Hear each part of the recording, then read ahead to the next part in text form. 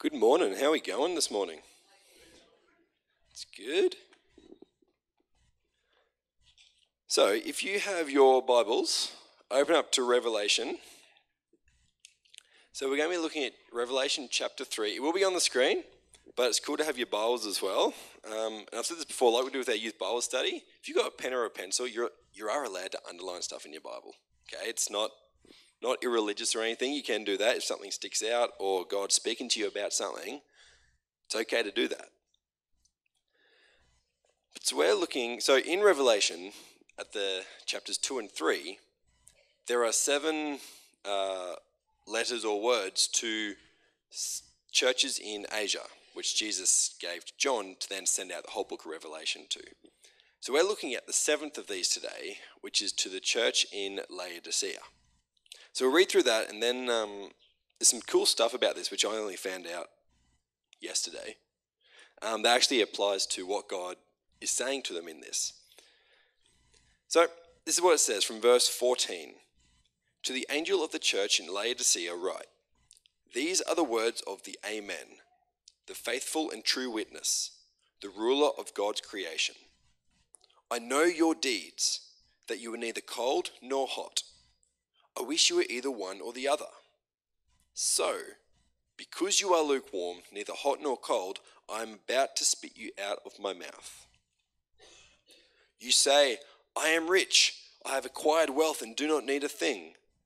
But you do not realize that you are wretched, pitiful, poor, blind, and naked. I counsel you to buy from me gold refined in the fire, so that you can become rich, and white clothes to wear, so that you can cover your shameful nakedness, and salve to put on your eyes, so that you can see. Those whom I love I rebuke and discipline. So be earnest and repent. Here I am. I stand at the door and knock. If anyone hears my voice and opens the door, I will come in and eat with that person and they with me. To the one who is victorious, I will give the right to sit with me on my throne, just as I was victorious and sat down with my Father on his throne. Whoever has ears, let them hear what the Spirit says to the churches.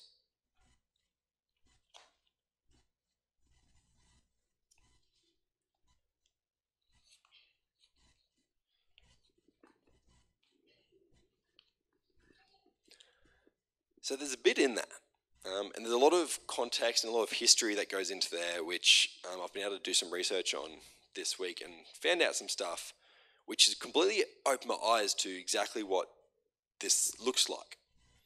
And I've heard some message on it before, but never anything like that. But to start with, we need to understand a little bit about this place called Laodicea.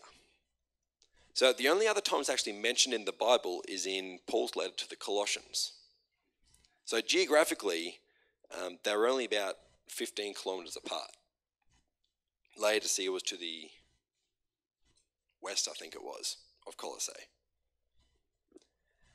And all we really know about that is that the Christians in Laodicea were known to Paul, and that he actually wrote a letter to them as well. Now, it's not in what we have in these 66 books of the Bible, but he wrote a letter to them as well. And we know that he told the Colossians and the Laodiceans to switch letters. So after they've read them to their own church, then switch and read the others as well. So they're about 15 kilometres west of Colossae and 10 kilometres south of a place called Hierapolis. In Laodicea, there was a lot of pagan worship, especially of Zeus, the Greek god. That was very prominent there. But in the region, in the area, there was also a significant amount of Jews, which actually created a problem for Paul and his companions when they were travelling through trying to convert people at the start. But the fact that they were there actually gave a really good foundation for Christianity to start there. And they were located on a major trade route connected to all the other important cities. So they were well known and they were well connected and they were pretty well off in a lot of ways. As we go through, there's a lot more historical information which actually applies to what Jesus says to them. But we'll get to that when we get there. But we've got to remember that this is something which we need to be able to take something out of as well. It was originally written to them, but God's word is timeless. And what he wants to say to everyone is all in there.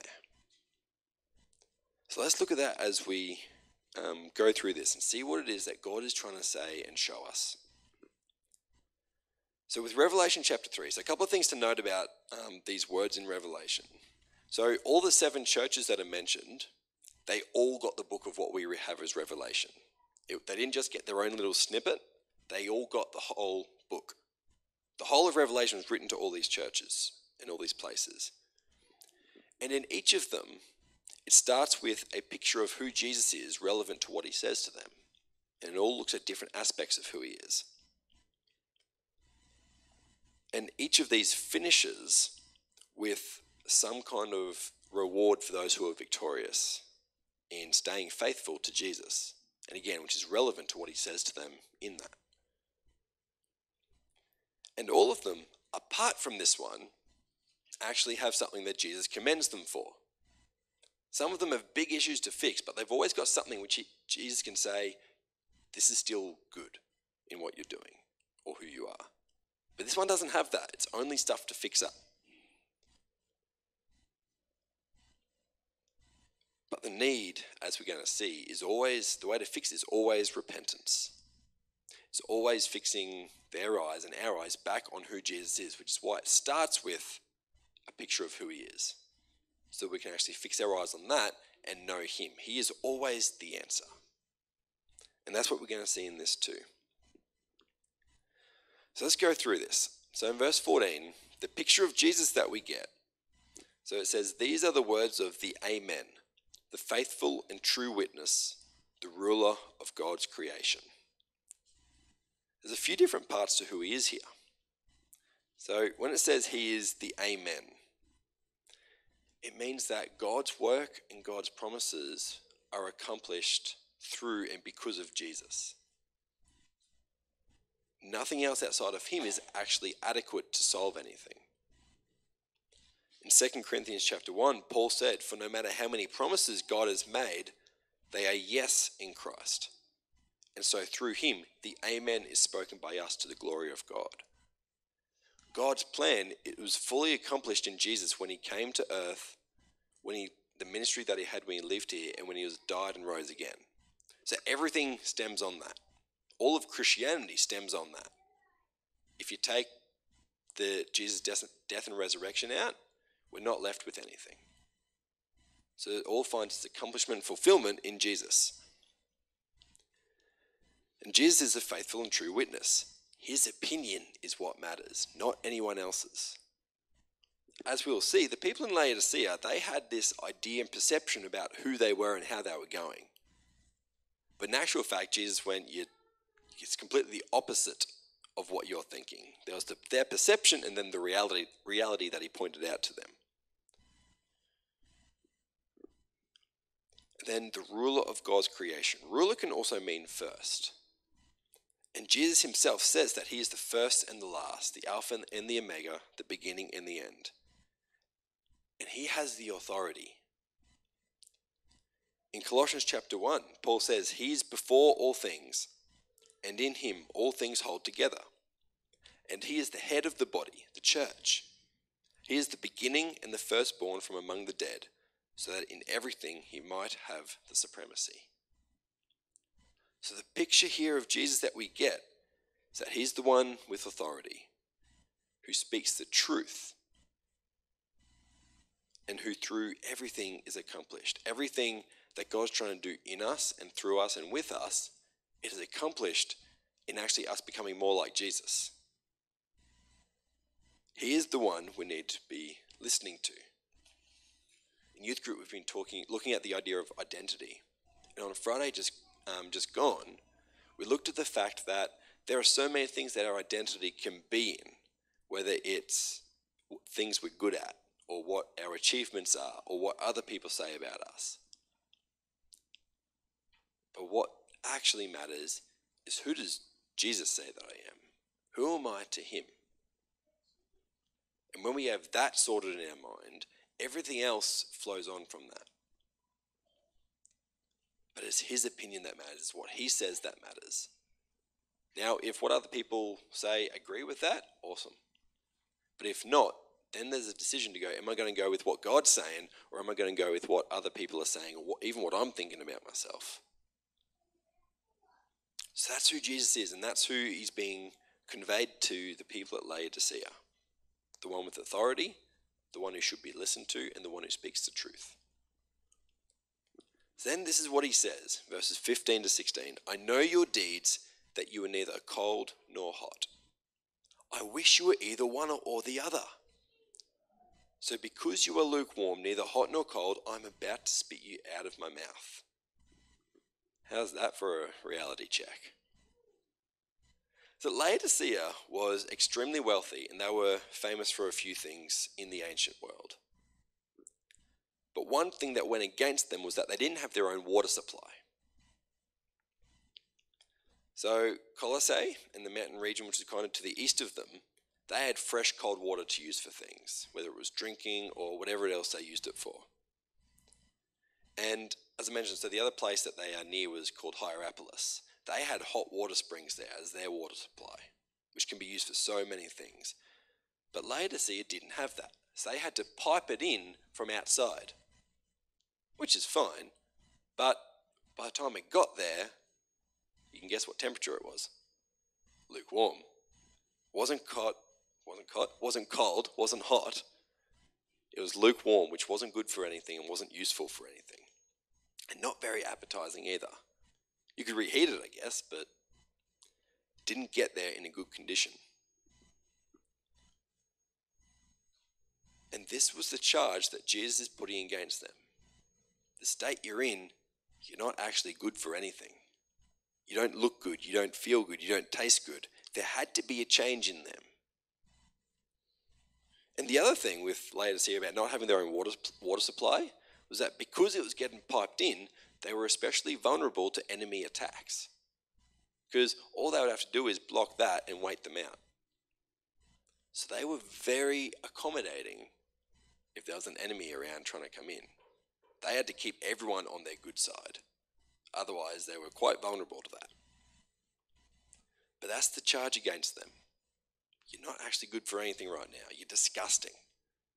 You're not doing your job. You're not bringing life. You're not refreshing where you are. And this is why. So in verses 17 to 18, you say, I am rich. I have acquired wealth and do not need a thing. But you do not realize that you are wretched, pitiful, poor, blind, and naked. I counsel you to buy from me gold refined in the fire, so that you can become rich, and white clothes to wear, so that you can cover your shameful nakedness, and salve to put on your eyes, so that you can see. There was three specific things which Laodicea was very well known for, and Jesus actually refers to those things here. They were wealthy, and they were actually a banking center for the ancient world, for their area. They had money coming in and going out all the time. They even had their own coins made there, where other places didn't. They had a lot of money coming and going, and because of that, they were very self-sufficient as a place. There's even a story where they were in AD 60, AD, not 18, AD 60, there was an earthquake which wrecked a whole heap of the places there. And so the emperor would give financial help to all of them to rebuild and get fixed up. But Laodicea actually refused the help and went, we got enough, we don't need you, we'll do it on our own. And they did. They funded everything that they needed for themselves. So when Jesus says to them, you say, I am rich, I have acquired wealth, and do not need a thing, they had built this idea that they didn't need any help, that they didn't need anything because they already were sorted. They were already all good because of what they had, because they were wealthy. And he says to them, well, you're actually poor. You're actually poor. You think you're wealthy and that you're sorted and you're You've got what you need, but you don't. You're the opposite of that. Physically, you've got it, but spiritually, you don't. And Jesus was big when he was having his ministry. He was really big on what we call laying up treasures in heaven. He told many parables and even just bluntly told people, you're storing up for yourself things here, but you've actually got no thought or consideration for the life that comes after, for the life that actually means something.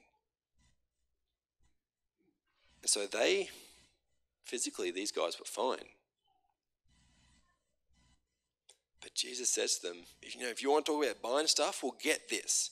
Buy from me gold refined in the fire so that you can become rich. In 1 Peter, we read about the faith of the Christians being refined and worth more than gold. Because it is. Because at the end of the day, it's our faith in God and in the saving work of Jesus that actually means something and makes a difference. It's not the money we have. That faith is worth more than any penny and every penny we could ever make. That's nothing against having money. Money is nice. But if that is coming ahead of our faith, and if that is taking priority over our faith, and if that's what we're relying on more than God, then that's when it's become a problem. That's what he's pointing out to these guys here. So the second thing that they were known for was they actually had a really good textile and clothing production going on.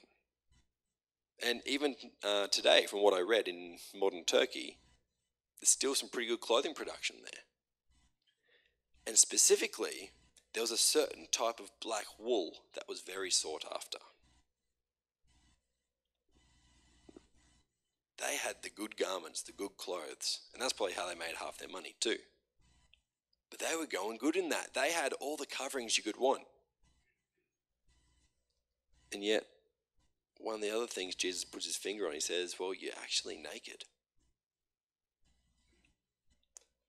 So after the gold refined in the fire to become rich, he says, get from me white clothes to wear so that you can cover your shameful nakedness. He's saying, yes, you've got these lovely black garments that you're known for. You're famous for that. That's great. But spiritually, you've got nothing on you. Spiritually, buy these white clothes from me so you can cover yourself. If you remember way back in the Garden of Eden, after Adam and Eve ate the fruit, they realized that they were naked and they were ashamed. That was physically, but that is actually a picture of what Jesus is saying these guys are spiritually. You're not clothed with anything. There's nothing there. And throughout the letters that Paul writes in Ephesians and Colossians and these ones, he talks about putting on and putting off things. Clothe yourselves with compassion, he says. Tie it all together with love. See, it's the intangible virtues that come with following Christ that are actually what God is looking at. He doesn't look at the outward appearance, he looks at the heart. And on the outside, these guys in Laodicea, they were clothed very well with things that were very sought after. But inside, they had nothing on. So Jesus is saying, buy from me what I'm offering. Jesus told a parable. There's kind of two parts to it. And the king has this big banquet set up, this big party, this feast. And he invites many people to come along, and they all make excuses and go, I can't do it for this reason. I've just got some more sheep. I can't come. All these reasons. And so all his servants come back and report that to him. He says, well, this place is going to be full one way or the other. So go out, find everyone on every street corner and invite them all in. And so they do, and the place is filled. Then the master of the house comes along, and there's one guy there who's not wearing the right clothes. And he gets sent out, not to come in again. And this is what Jesus is saying. Spiritually, you haven't got the right clothes on. You look great on the outside, but on the inside you don't. And this comes back to what he says. If you don't change, you're going to stay lukewarm and I'm going to spit you out. I'm going to cast you out. You're done. He's saying, buy from me white clothes to wear so that you can cover your shameful nakedness. Now, the third thing that Laodicea was famous for, they were a hub for medical achievements. They had their own medical college thing there for the ancient world. One of the most prominent guys who come out of there, his name was Demosthenes Philalethes. I'm going to pretend I said that right. Say it confidently, everyone thinks you know what you're talking about. So he came out of there and guess what? He was an eye doctor. And they were well known for producing a certain powder that they only did in Laodicea that was known and used for treating eye diseases. And so when Jesus says that they're blind, he then says, buy from me a salve to put on your eyes so that you can see. They were well known for having these treatments for people's eyes to help people physically see when they couldn't. But he's saying, you might be doing that on the outside, but the inside you cannot see a thing. And what is that down to? Well, who knows? I think pride's probably the biggest one for those. Because when we start thinking about ourselves and thinking that we've got this sorted, we lose our sight of God and our need for him. And then everything else starts not working. And on the outside, we can still be doing the things that we know we should. We can still be coming to church or going to Bible studies or youth group or doing good things for people. But why are we doing them? Are we doing them because we know we should, or because that's what we've always done, or I saw someone else who's a really nice person, they did it, so I'm going to do it too? They're not necessarily bad reasons. But at the end of the day, are we doing something to follow Christ, or are we doing it just to do it? We can turn up to church as much as we like, but if we're not actually following God while we're doing it, then it's not going to save you.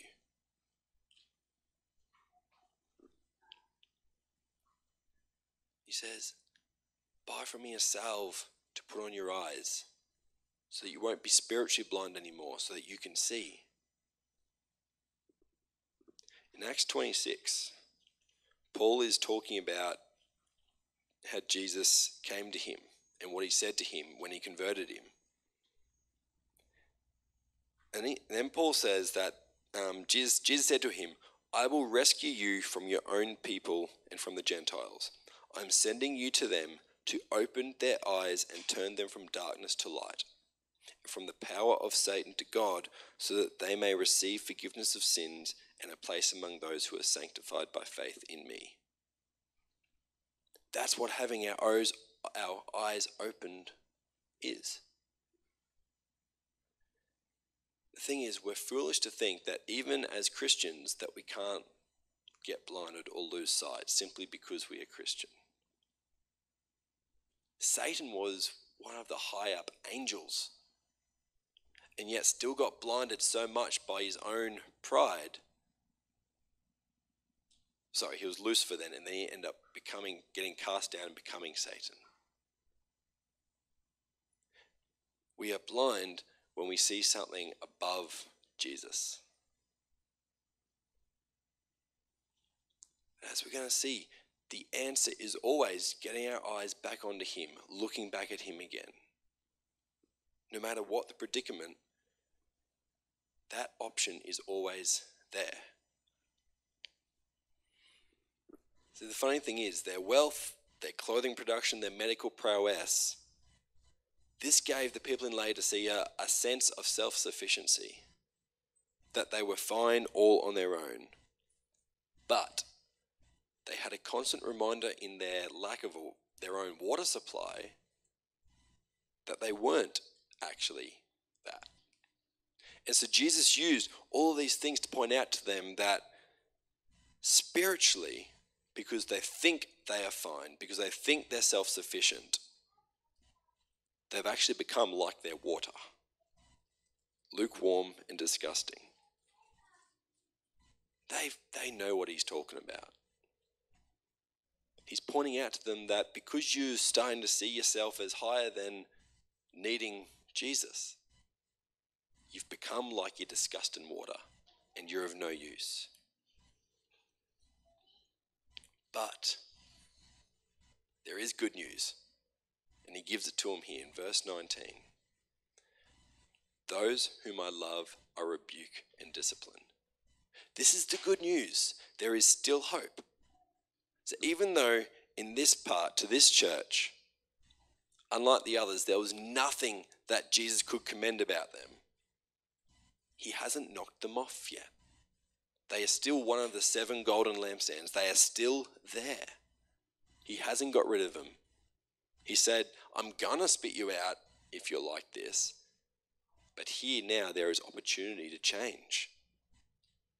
It says, those whom I love I rebuke and discipline. In Hebrews chapter 12, so the writer says this, moreover, we have all had human fathers who disciplined us, and we respected them for it. How much more should we submit to the Father of spirits and live? They disciplined us for a little while as they thought best, but God disciplines us for our good, in order that we may share in his holiness. No discipline seems pleasant at the time, but painful. Later on, however, it produces a harvest of righteousness and peace for those who have been trained by it. Now this is the hope that we all have.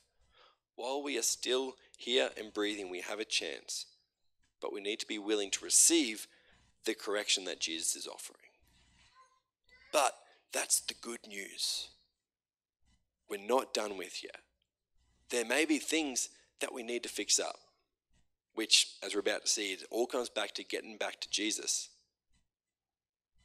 There may be things to fix up. There may be nothing good going for us at all, but we're still here, so there's still a chance to change and be turned around. Whatever the situation, keeping our eyes on Jesus or getting our eyes back onto him is the answer. And that's what he says. So be earnest and repent. Here I am. I stand at the door and knock. If anyone hears my voice and opens the door, I will come in and eat with them and they with me. And you'll notice that he gives this action to individuals to do, not the group. If anyone hears my voice. Not if any church, not if half the church or the church members. If anyone hears my voice and opens the door, I will come in and eat with them and they with me. And this is what has to happen. He is there. He is waiting. He's not playing hide and seek. Jesus doesn't do that. And he is there waiting for you if you have not yet opened the door. Or if you've had it open and you've closed it and gone, okay, thanks for everything you've done so far, but I'll take it from here. Because we can do that too. When we open the door, Jesus isn't going to be angry. He's not going to be like, far out, why didn't you do this sooner? Man, I've been waiting here for 50 years. Oh no, 5 days. Whatever it is for you. I've been waiting here for that long. You should have opened it sooner. What are you doing? I don't believe that's what it's going to be. It's going to be open arms. I'm glad to see you. We might be kicking ourselves going, man, I should have done this sooner. But he's waiting there with open arms to enter in. There'll be love and there'll be peace. So in Luke chapter 10, there's the story when Jesus sends out his 72 or 70, depending on what version you read.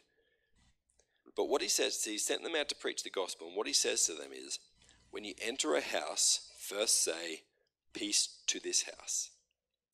If someone who promotes peace is there, your peace will rest on them. If not, it will return to you. Stay there, eating and drinking whatever they give you, for the worker deserves his wages. Do not move around from house to house. When you enter a town and are welcomed, eat what is offered to you. Heal those who are ill and tell them the kingdom of God has come near to you. But that was what he told them then when they were going, when he sent them out. But this is also the promise which we see in Revelation 3:20. When we open the door to him, he will come in and he will stay. It says, I will eat with them and they with me. He will cleanse and heal what we give him. And with him there, the kingdom of God will be near us because of him. Just as he was sending out his disciples and the other preachers to do that. It's the same promise which we see here of when he enters into our lives. In John chapter 14, verse 23, Jesus is talking to his disciples, and he says, anyone who loves me will obey my teaching. My Father will love them, and we will come to them and make our home with them. We will be at home with Jesus. And that is the change that has to happen. That is the change that will stop us being lukewarm. That will actually make us as individual Christians, but then when that happens for everyone in the church, what's that church going to be like? There's going to be things happening. There's going to be transformation happening. He is going to use us. But it has to start with us being willing to go, I am poor, I am blind, I am naked. Jesus, I need you to fix this. I need you to give me your gold. I need you to give me something to put in my eyes so I can see. I need you to clothe me. So all those are just, they're metaphors and analogies, but what they're all pointing to is us saying, Jesus, I need you more than anything. That's the key message. These guys have lost their need for Jesus. And if you feel like that's you, if you feel like you're actually relying on something else apart from him or more than him, or even on the same level as you're relying on him,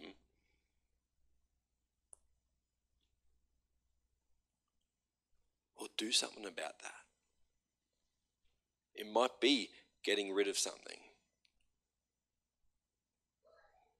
It might be changing how your day looks. I don't know.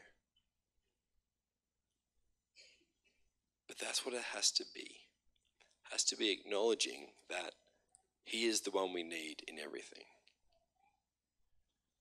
Now, for those who don't know, I've just started a new job. So I was chappy at CCC. I've now moved from there, and I'm working with Anglicare doing the youth resi work. Same as what Monique's been doing for a year and a half or something like that. And I did all my induction, and then normally you're meant to do shadow shifts after that to help prepare you. So you go into the homes, but you're there as an extra to the people who are already on shift there. Well, on Monday, I got a message from Sarah, the coordinator, and she said, hey, so I know you're meant to be doing shadow shifts. Could you just jump in the deep end for me? And so I did.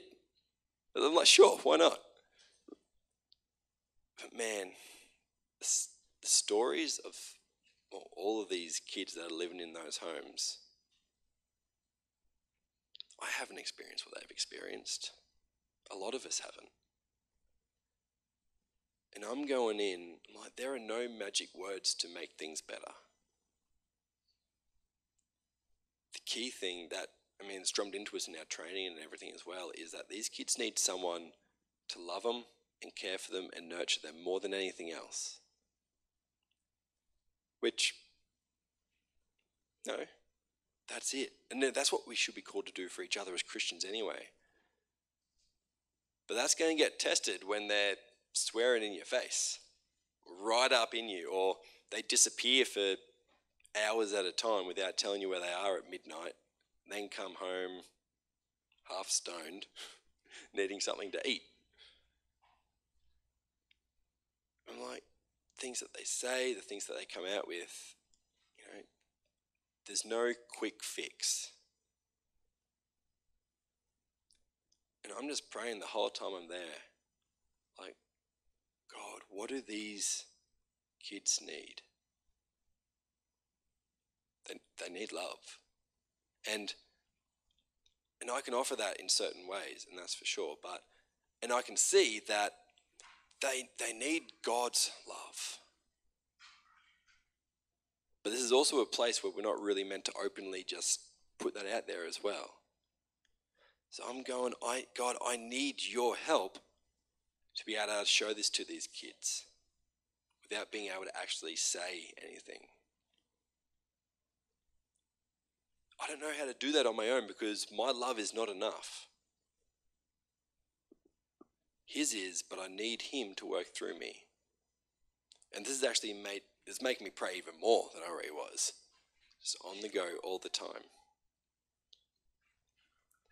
But I could come in here going, I've been working with teenagers for a decade now, I know how to do this, she'll be right. But if I do that, things aren't going to go as good. And I'm praying, God, I need you to do something with this because I cannot meet this on my own. Then we come to verse 21. To the one who is victorious, I will give the right to sit with me on my throne, just as I was victorious and sat down with my Father on his throne. Another verse which came to mind was Ephesians chapter 2, verses 6 to 7. And God raised us up with Christ and seated us with him in the heavenly realms in Christ Jesus, in order that in the coming ages he might show the incomparable riches of his grace, expressed in his kindness to us in Christ Jesus. I don't know what this is going to look like. I don't know exactly how it's going to play out, but it's a promise from Jesus for those who overcome. And overcoming, being victorious, comes through repenting and staying faithful to him. It's not what I can personally overcome. It's relying on Jesus, who's already overcome it all, and letting him be the witness between me and God, so that on the judgment day, I don't have to stand on my own. I've actually got him with me. That's the hope and the promise that this provides. And it's there for everyone who decides that we can't rely on ourselves. In verse 22, whoever has ears, let them hear what the Spirit says to the churches. I could get up here and preach till I'm blue in the face, but that's not going to change anything if you're not the one actually listening to God. It may be through something I said, it may not, and that's okay. But as Pastor Rob shared last week, as a committed Christian, we are supposed to have an ear, or probably both ears, attuned to the Holy Spirit and what he is saying. And if we're not listening, then lukewarm is what we're going to be.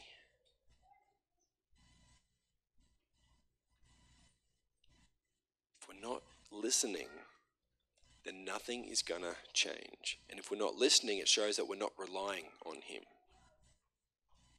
So it has to be the first step that we all take, is listening for what God is saying.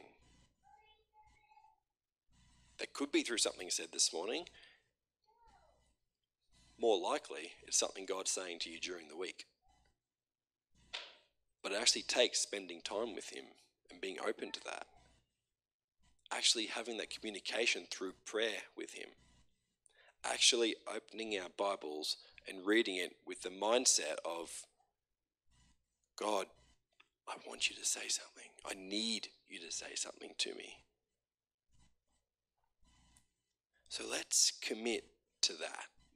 That is where it all starts. The people in Laodicea had switched themselves off to an extent and stopped listening because they decided they didn't need to rely on God. I want to encourage you, if you're already doing that, I know a lot of you are, keep doing that. There will be times when it doesn't work out, when it doesn't feel like it works out. but that's okay. It doesn't mean it's wrong. So I'm going to invite the band to come back up.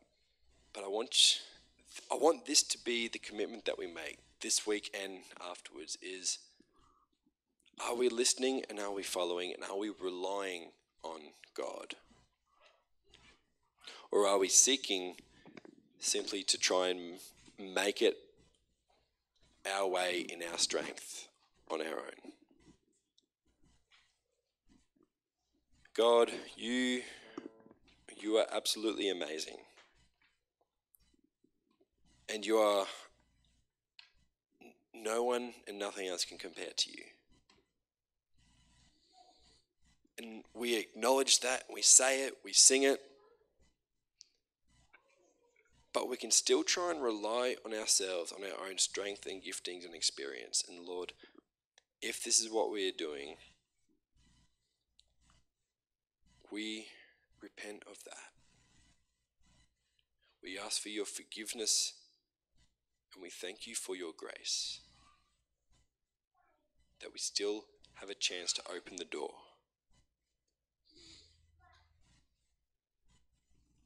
For those who are struggling today, whether as a result of following you or of not following you, Lord, help them to fix their eyes on you.